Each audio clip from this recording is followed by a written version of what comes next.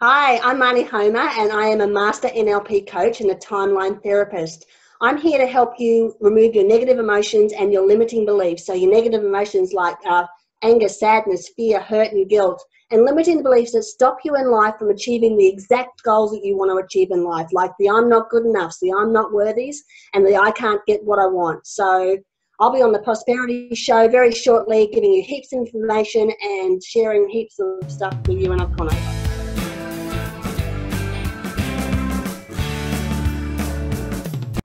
Now, welcome to yet another exciting episode of the Online Prosperity Show. And today, I've brought to you the NLP practitioner herself, Maini. Maini, how are you doing there, my love? I am doing freaking awesomely. How are you doing tonight? Fantastic. Well, I'm really excited. I don't know if you can tell. If I could smile any wider, my face would actually pop out of my mouth right now, because NLP is one of my favorite things in life. For those that are watching right now, NLP happens to be neuro-linguistic programming. It's the kind of stuff that helps you overcome your fears. It actually helps you increase your confidence and achieve greater success in and around your relationships, your life, your business, and everything else that comes along with it. And people like Maini are just there to hold you, and hold your hand and show you how you too can overcome all these fears and actually live a life that is full. And if you're running a business, so that you can have a business that's profitable and enjoyable. Now, Maini, obviously, I'm not an NLP expert. You would probably know a whole lot better. But before we dive into what it actually does, tell us a little bit about your story, how you got started, and why this particular field of study is important to you. Okay, well, I actually got started in NLP quite a few years ago.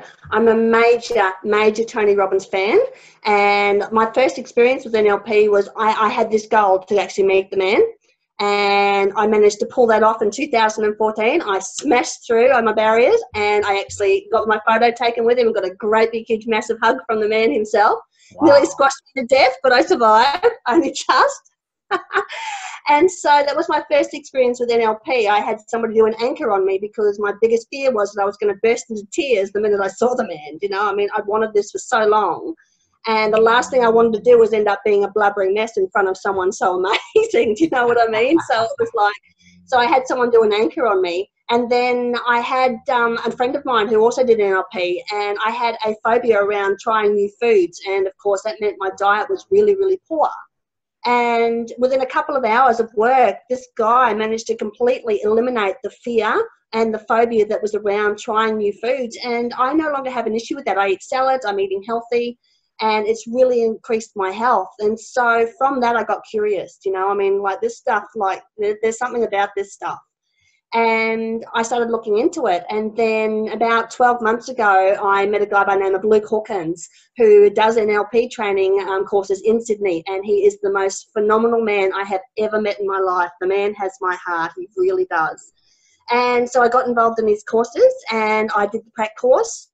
And I came out a completely different person. Like, my mind has never in my life been that clear of the negative emotions of anger, sadness, hurt, fear, and guilt, and clear of limiting decisions, things that were actually stopping me from, achieving everything I've ever desired in my life. And so just recently I finished my master practitioner, which gave me a whole new level of knowledge. So I'm now actually a master practitioner of NLP and of timeline therapy. And so now I get to go out and I get to change people's lives every day. So wow, that is absolutely beautiful to hear. And the fact that you went on and met your idol, who happens to be Tony Robbins, in person, which means you would have done a lot of work behind the scenes in order for you to reach that goal, which a lot of people have goals in their lives, but it's very hard for them to actually, reach them and have a good life. And depending on how people define it, a good life really consists of getting, out of bed every morning, excited to take on whatever each day has in store for you. How then is it really important that you've become this person that you've become? At what cost did this, sort of come? Was it easy, or did you just wake up and this was you? I have a history. I think we all have histories. And yeah, I went through a really tough time in my early 20s. Everything I knew to be real in life, everything that I believed to be true got totally flipped upside down in the space of 12 months. I won't go into too much detail, but basically I lost everyone that ever meant anything to me in this world, ever. And I found myself at 24 totally alone, no family, no friends, no one I could rely on. And I ended up getting enough strength and had enough resilience inside me that I actually moved countries all by myself. And, you know, people tell me how strong I was and how brave I was to do that, which I was. However, I didn't feel like I had a lot of choice. And so I guess that was where I started. That's where I started on the journey of self-development and personal development. And it was a very, very slow, long road. And really only 4 years ago when I really made that decision that, yes, I was going to go and meet Tony Robbins and I was going to make that happen no matter what, did the journey start speeding up for me. And in the last 12 months since I did the NLP, it's just gone 10 times. It's just gone boom. So yeah, it wasn't easy. Do I regret it? Do I look at it now and think, you know, I wish it didn't happen? Hell no.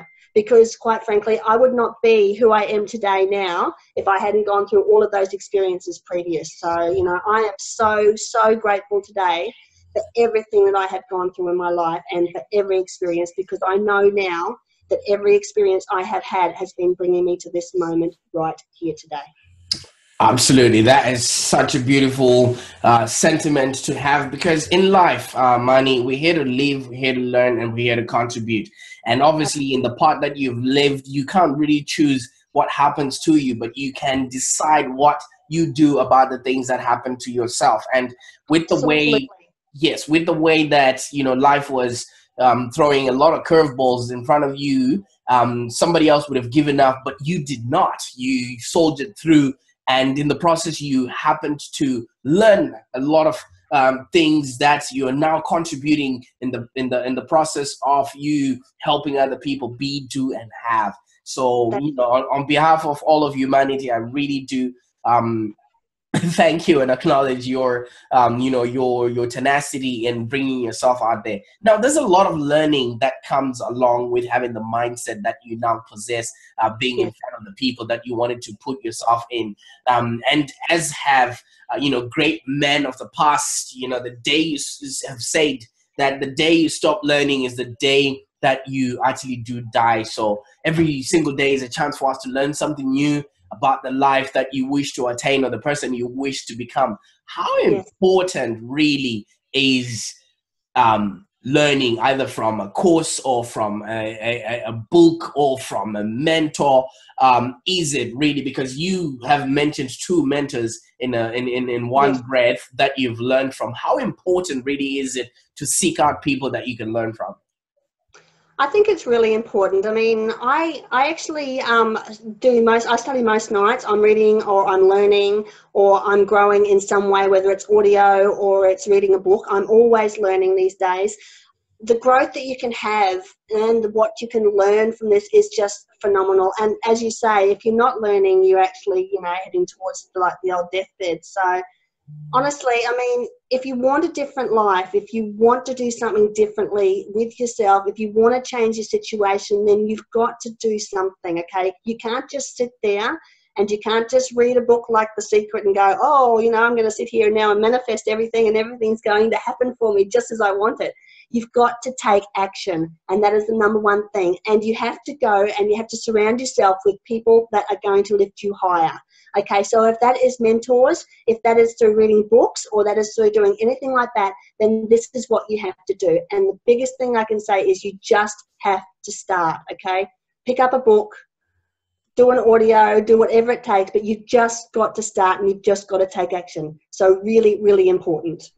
Absolutely. And just taking you back a little bit, you did mention that at some point in your life, sorry to bring this back again, you lost out on a lot of relationships, Yeah. of all the people that you would have known and all the people that meant anything dearly to you. I mean, obviously, we would acknowledge that a happy and fulfilling life is one that is shared with people that you actually enjoy being around the most. Yeah. And if you do have those people, you ought to cherish, the relationships and create, with your friends, kids, or Mhm. those that are around, and treat people as much as you want to treat people as much as you want to be treated yourself. Now, Yeah.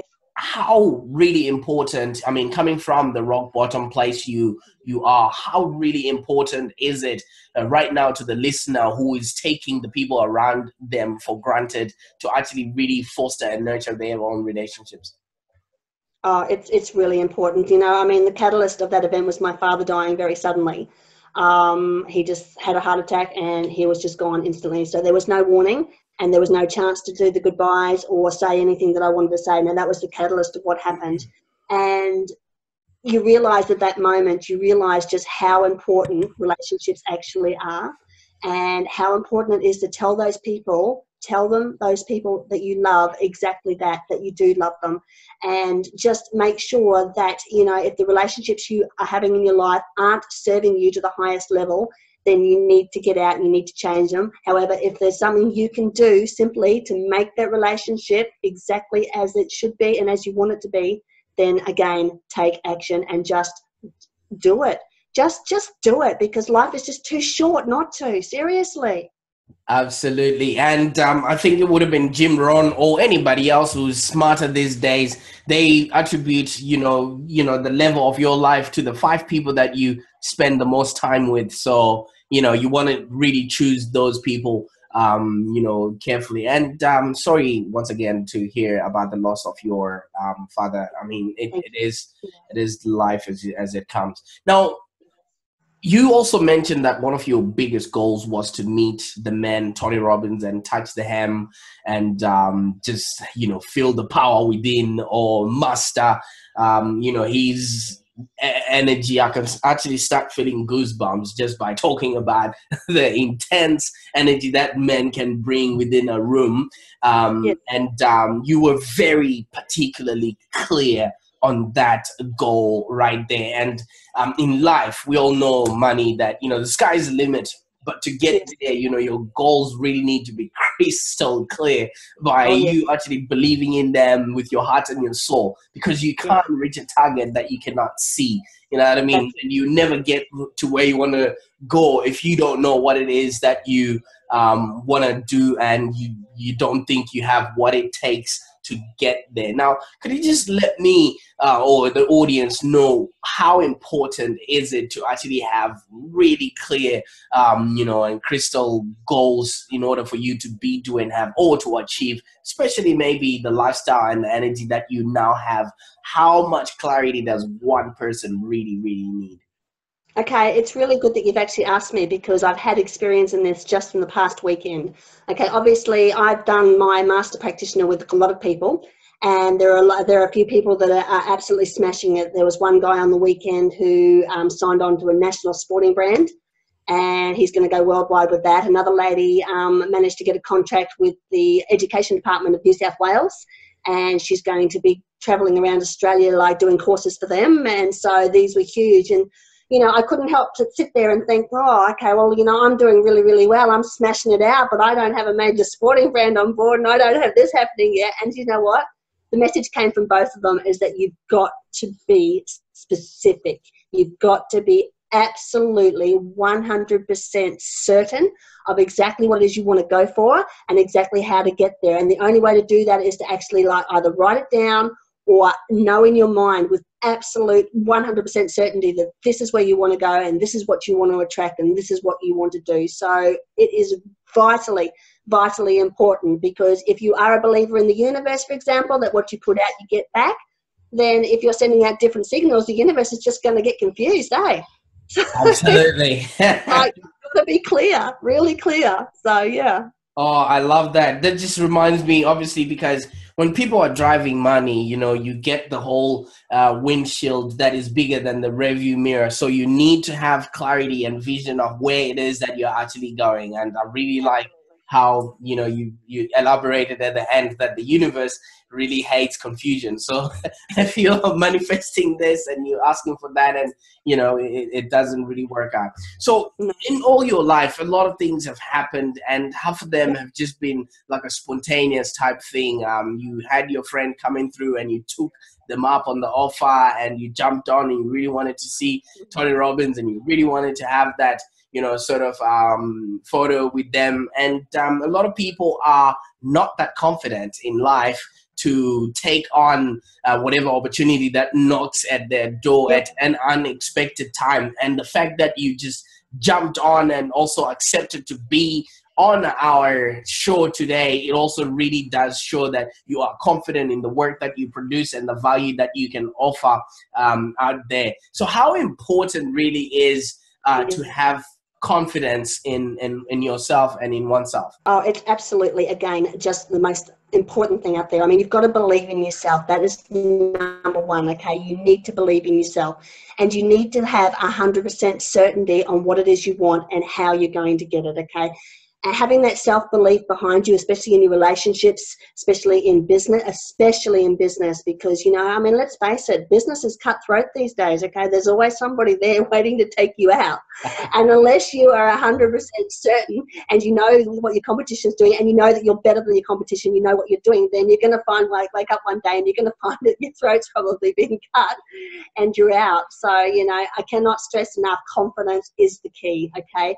And if you don't have confidence, then just go get it, because you just can. That's the thing. You just can.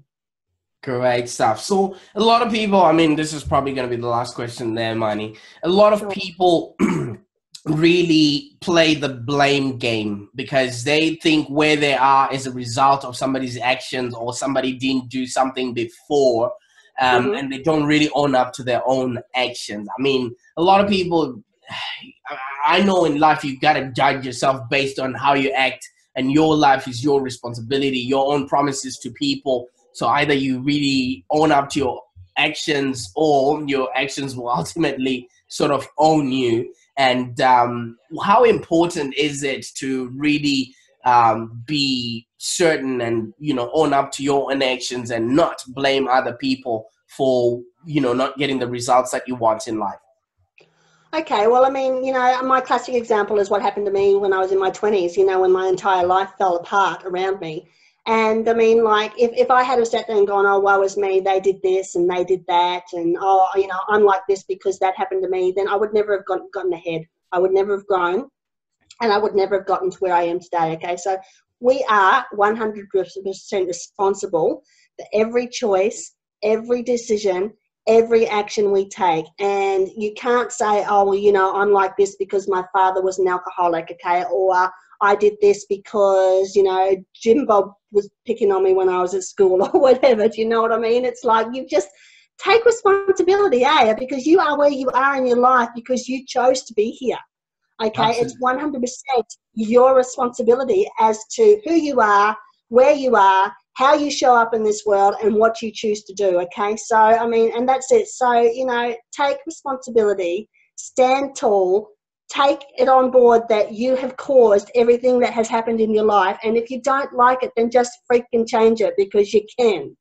So I love that. I love that. Because you know, it just brings me back to something I heard earlier, that excuses sound best to the person that's telling them. It's like when we were kids, you would think you're tricking the teacher by telling the teacher, hey, sorry, a dog ate my homework. And the teacher, you would think, yeah, you're smart enough, and the teacher would, you know, fall for that. But, you know, it's just like that in life. If somebody comes through and they're like, oh, I can't do this because Sally down the road was pregnant by the time I wanted to be pregnant, so I couldn't fall pregnant. And I'm like, dude. Yeah, yeah.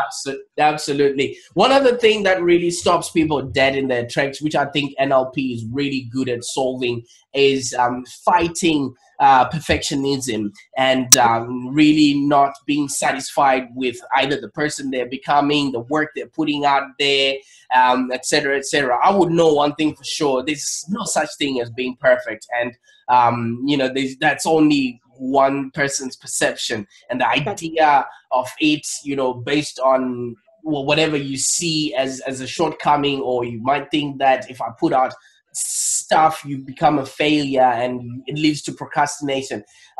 How would you sort of relate, or not, or maybe warn people against, seeking perfection instead of just seeking satisfaction and getting a good job done out there? Well, you certainly know the questions to ask me, don't you? Do you know how many projects I've had on the back burner for that exact reason? Because I thought to myself, oh, it won't be good enough, or people won't want to see that, or it's not good enough.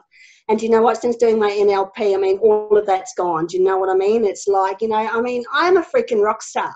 I am a freaking rock star, and the stuff that I produce is freaking amazing. And so it's interesting you say that, because when I got home from my prac course, I actually finished and launched my book. I actually wrote a book. It's actually the third book I've written. Okay, 2 of them never made it out because I was too afraid. Exactly what you're talking about, but this one made it out. And so, it's exactly that. You don't have to be perfect. You just have to take action, and you just have to put it out there. Things can be changed if it's not right, and you get feedback. And I say feedback because there is no failure. There's only feedback. If you get feedback, take it on board and make the changes, and it's going to make it better, isn't it? So, don't go for perfection. Just get it out there and just show the world what you're made of and what you've got. Absolutely. I really can see the enthusiasm, in your eyes. And obviously, all of this that we're just talking about really leads people to be, do, and have a very good existence, of which a lot of people would never even taste, in their lives, just because maybe societal expectations and the way they were brought up, and keep playing the blame game. Now, Yeah. Maini, we could go on and on. I can see you still got all of that energy, but maybe our audience really is dying to know how else they can, either touch the hem like you did with Tony Robbins, and get to know a little bit about yourself and learn from your expertise, your knowledge, and have a bit of the charisma that you actually do have. How can people get a hold of you there, Maini? Okay, well, we currently have a couple of Facebook pages on the go. We have our company, Infinity NLP. So if NLP is what interests you, then jump on and send me a message. I've also started a group called Tall Poppies Rising on Facebook. Okay, now that is for young ladies, just like a couple of my clients who, these are the girls that were me 20 years ago. Do you know? And these are the girls that, that know full well that they have what it takes to go to the top. They absolutely do. And there's been things that have just been stopping them, like, their beliefs, like I'm too young, or it's not good enough, or I'm not good enough. And so I've created this group to give them encouragement and support. It's called Tall Poppies Rising, okay? And so I'm wanting them to come along, join in. I'll be doing business videos every night. I'll be doing question and answers. I'll be doing everything I can to support them and help them to grow, and to grow into the women that I know that they will become.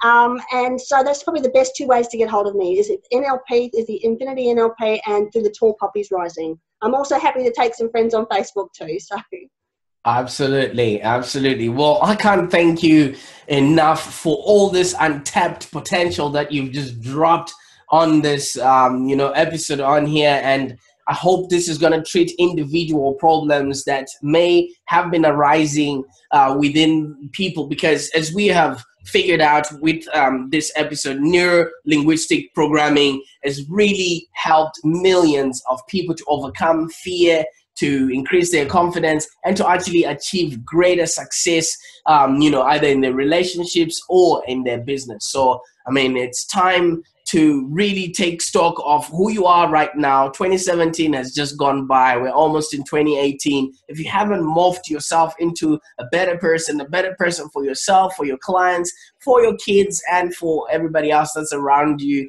then you're doing everybody else a disservice. So I would encourage that you join up find out who Maini is and learn from her. And yeah, if nothing, just go in and touch the hem and learn a thing or two that would help you be, do, and have a life that is worthy of talking about in the future. Now, Maini, I don't know how I can possibly thank you for your value, your expertise, and your time on this show today.